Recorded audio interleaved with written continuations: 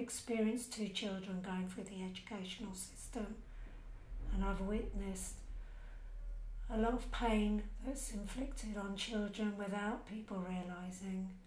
With learning differences, a lot of children are falling by the wayside. There's a lot of pressure on teachers, a lot of pressure within the educational system, and those children that do have learning differences are not able to keep up. I've witnessed their confidence going. I've witnessed them growing into teenagers.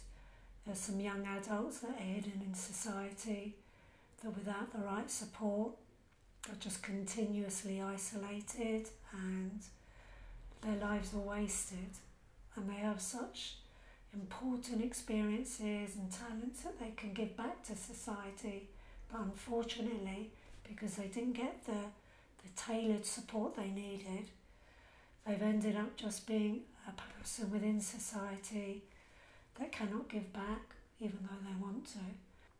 Things where I live, there's not many things for teenagers to do unless you have money. So for me, I just would love to see children grow, be treated well, have the resources to develop into adults that can give back to society, that love themselves, that feel proud about who they are. I found out that it takes £500 for an educational report to be done on a child.